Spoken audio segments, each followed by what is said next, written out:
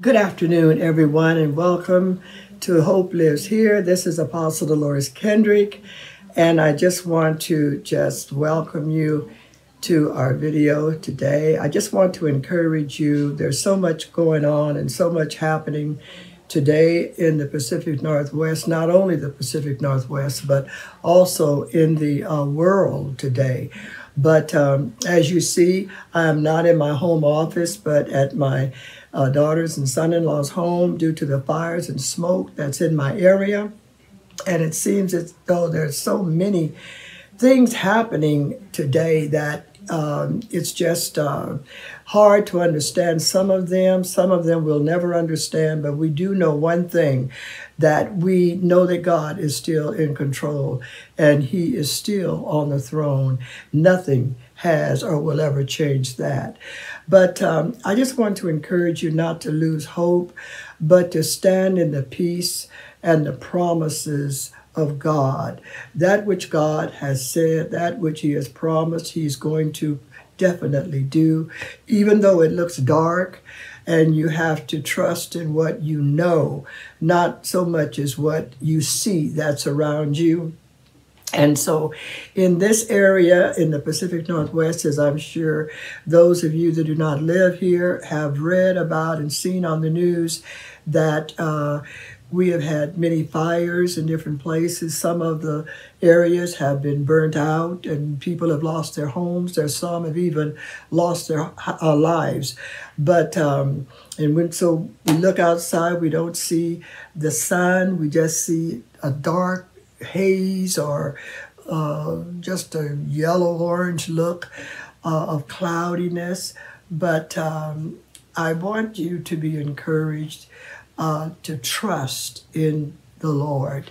Even though we see these things around us, we want to continue to trust in God. And, you know, that's the way our lives is, isn't it? We only see the chaos surrounding us many times, fires, the smokes, the trauma, what is behind all that. And I want to tell you a little true story, just a short little story that I thought was very fitting at this time. And it was about a little 89-year-old woman who had never flown before. She was fearful of heights, fearful to go in a plane. And something came up that she had to fly and with her family. And she didn't want to, but she had to. And so as they took her to the airport, she was praying. She was a praying woman. And she prayed and prayed that God would do a miracle, because it was foggy, it was dark, and it was cloudy, just frightening for her. And she couldn't understand how the pilot could even see how to take off, how he could see where he was going. And that was the fear. So as she boarded the plane and they got her all fastened into her seat and all with her seat belts, she prayed and asked God to remove the fog and darkness and let the sun shine. And she looked at her daughter and she said, God told me that he was going to remove the fog and the darkness. And her daughter says, well, Mom, he will. But as the plane, got ready to take off, and she still didn't see it, and she was steady asking God about his promise. They prepared for takeoff. They took off, and she continued to pray. But as the plane lifted up and got higher and higher, a higher elevation, all of a sudden, the sunshine, the blue skies. And she looked at her daughter and said, I told you the Lord would answer my prayer. He took away all the clouds and took away all the dark, the fog and everything. She didn't realize that the plane had lifted above the clouds of darkness, the fog, and had come into a higher elevation, climbing and bringing her into where the sunshine was so bright that she had to lower her shade. I thank God that, many times this is what happens with us. We do not see anything but the clouds. We do not see anything but the darkness. That might seem like a silly story to some, because we know that the plane was going to lift up and go over the clouds and over the darkness and the fog, but she didn't know that. And she was trusting in God. And we look many times, we forget oftentimes that the sun is still shining. In this area, we can't see the sun. It's hid by the clouds and the smoke that has come because the result of the fires. But we know that the sun is above those clouds and above that darkness. And this is where we have to let our faith, isn't it? Our faith extend beyond what we see. When that plane reached a higher elevation, the sun was shining. And I want you to know, when your faith lifts up to a higher elevation, when the storm, the sky is black in your life and the trauma comes in your life, and it seems as though that you cannot see clearly at all, as we cannot see here, all you have to do is take off like that plane in faith and be lifted up and know that God is there, and you will see in the spirit. You will see in the spirit. As the plane ascends, climbing tens of thousands of feet, up, it literally slices through the clouds, the layers, and then suddenly there's a breakthrough. And no longer there's gloominess and cloudiness of day, but a beautiful sky layered with beautiful white clouds, illuminating by the bright sun.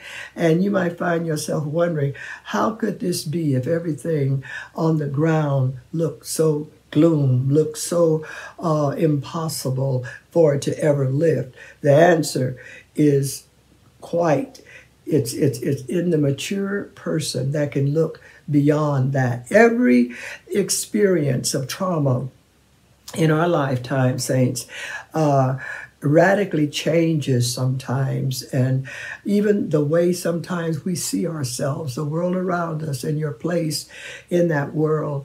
But when trauma is severe, it can cover our vision. It can cover our vision of the world, and all we see is dark, gray, gloominess, smoke everywhere, the smell of smoke all over the place.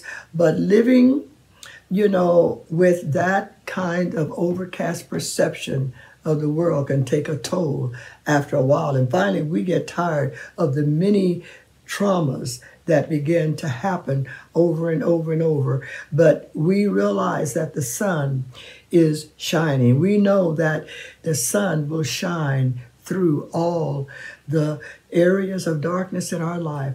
You have to look by faith of that you do not see. You have to reach out and know that this soon will pass. But in the midst of it, you have to know that through all this darkness, through all this that we see, we know that the sun is still shining. Right now, I'm talking about the S-O-N.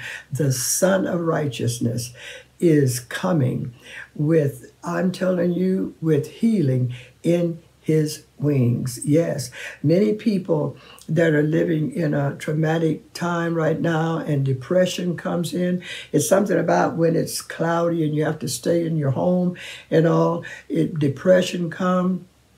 But look beyond that. And what does it say about depression? He's given us the praise, the garment of praise for the spirit of heaviness. And we can begin to praise God. And we can see that depression can't handle praise.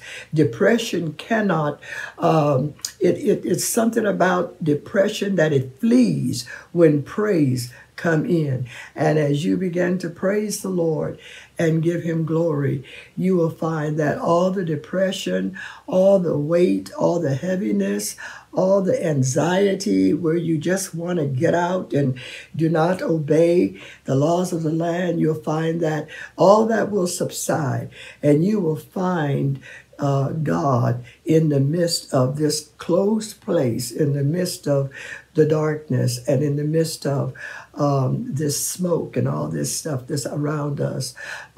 Sometimes all we can see is the storm, but let's look beyond that.